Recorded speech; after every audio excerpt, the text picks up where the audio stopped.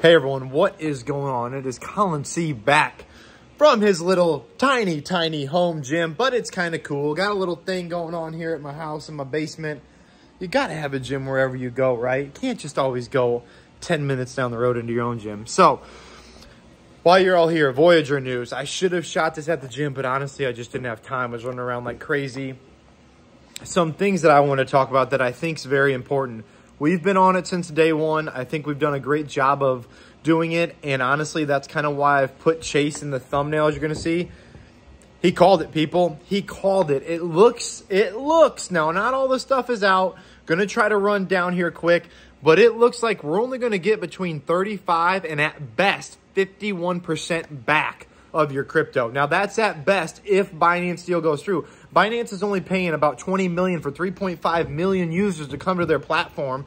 And on top of that, basically they're getting it for a steal of a deal because the assets are so cheap right now. So again, gonna be between 35 and 51%. It's gonna be in kind. If you live in like Hawaii, Vermont, Texas, I can't remember the other one. I don't know. 4 states that do not support Binance, they're going to have another 6 months to basically be approved by, or get a Binance approved in the state, and then you can get your money back in kind. If not, your funds are going to be liquidated and they're going to be given back to you in dollars, which ain't going to be worth jack shit. I'm letting you know that right now. If let's say the Binance deal falls through, because again, this is the initial court appearance at basically the court, and the judge can now hear the case.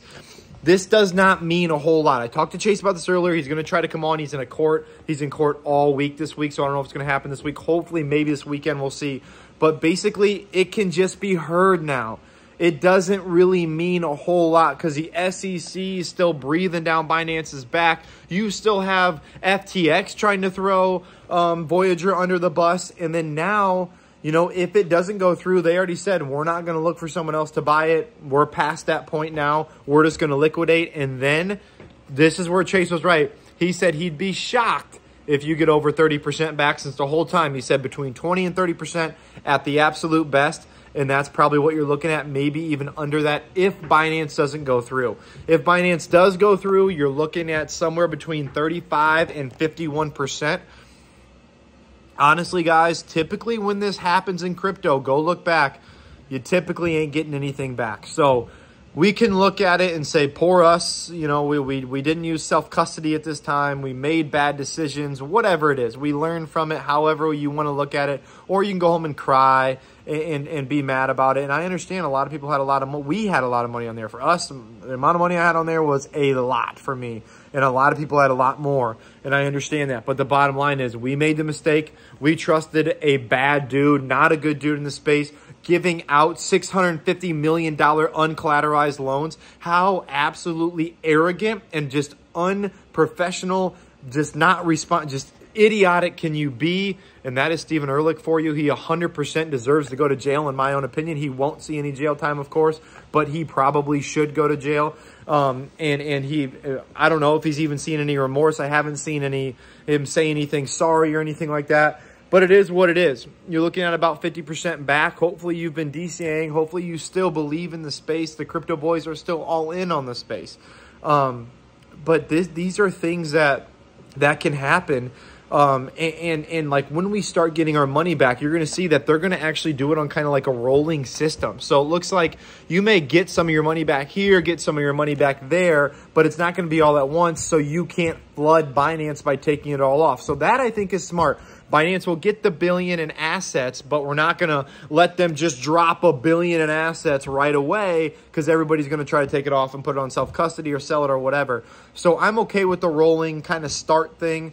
But, you know, and this is going to go on until April. You're not going to probably get any money back till April. And then if it goes into liquidation, it could be another year. It could be years. But again, you have lawyers' fees eating it up. You've got the market down even further. And again, that snapshot doesn't really mean a whole lot right now.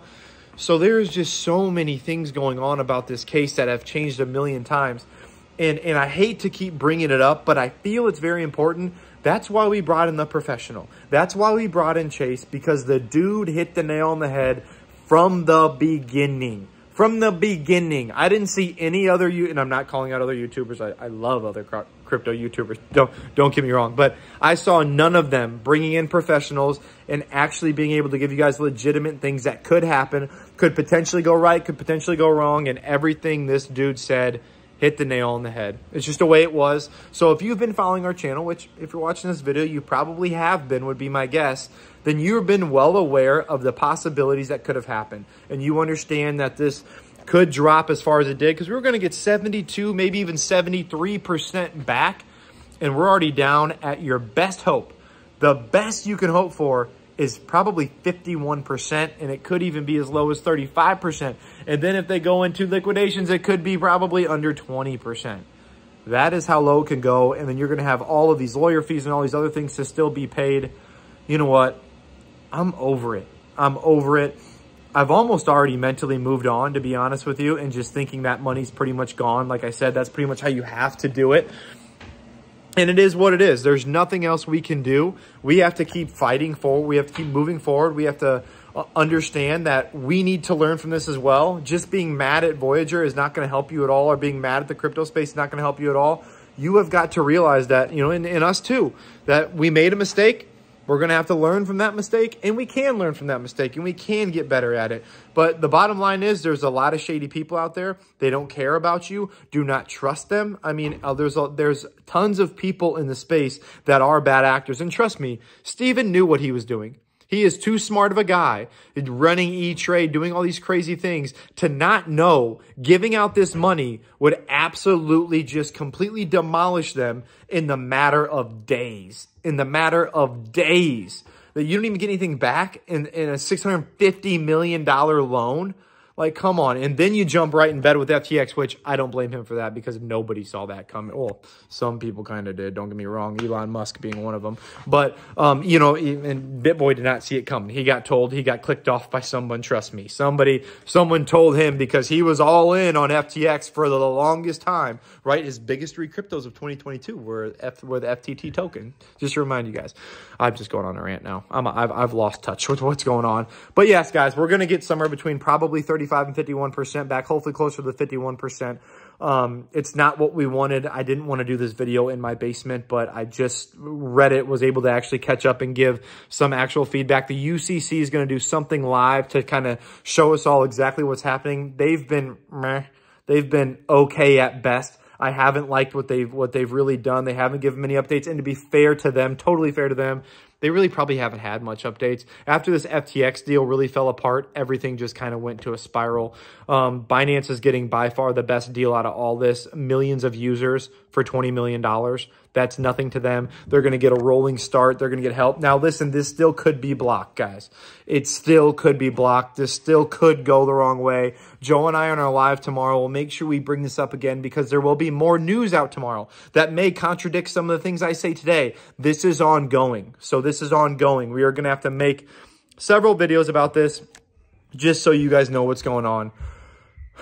But that's all I got today, guys. And I'm not kidding you when I say I cannot tell you how much I appreciate you guys rocking with us and being there and trusting us with at least the news on Voyager and several other things. If you guys have, and you guys trust the Crypto Boys and you like what we're doing, if you could give us a like and a little bit of a subscribe, that would help. We're almost at 5,000. It's taken so long. But we will be with you to the end. I will keep making videos on Voyager no matter what. And as always, guys, I appreciate you rocking with the absolute fittest crypto channel on YouTube. And I'm out.